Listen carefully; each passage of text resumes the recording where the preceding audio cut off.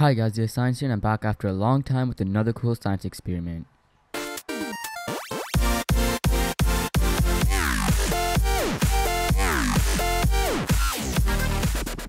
So for this simple science experiment, you will need two similar jars and two different colors of food coloring.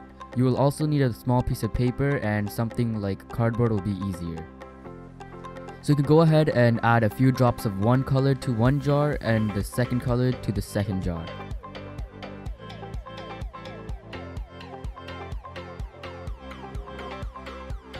So you might want to do this on top of a plate or something, as food coloring does not rub off easily. So you're going to have to go ahead and fill up one jar with warm water or hot water and one jar with cold water. So this is when the piece of paper comes in handy, and I'm using something pretty thick like a Bristol board, as if you use paper it'll just tear easily, it'll just be too hard. So you can just go ahead and put it on top of your jar, hold it tightly and flip it over, make sure that no water spills out, and you could gently place it on top of the second jar. So right now I'm just going ahead and putting the cold water on top of the hot water just to see what happens.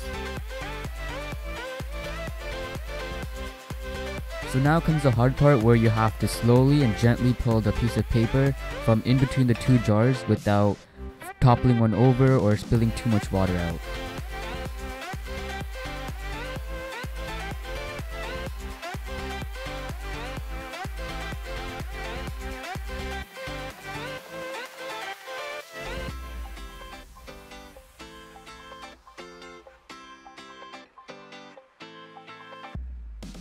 So as you guys can see, the cold water is mixing with the hot water, as cold water is more dense than hot water. So cold water would want to sink to the bottom, and the hot water, being less dense, would want to float to the top.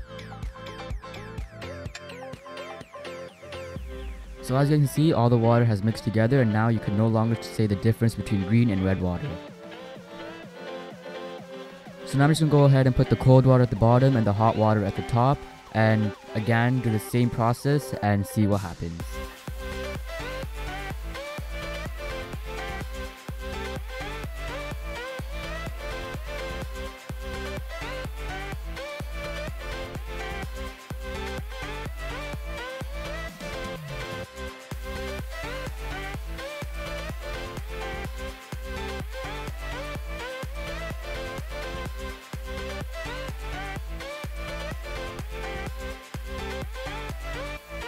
So as you guys can see, this time around the water does not mix, where the hot water stays at the top and the cold water stays at the bottom, and this is because the hot water is less dense and just wants to stay at the top. The cold water is more dense, it wants to stay at the bottom, so they will not mix.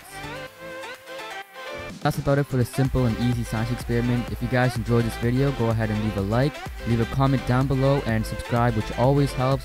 And you guys can also check out my previous videos, which are also pretty cool. I'd like to thank Ablash for suggesting this video to me. You guys can go ahead and check out his channel. His channel's link will be in the description below, and I'll see you guys in the next video.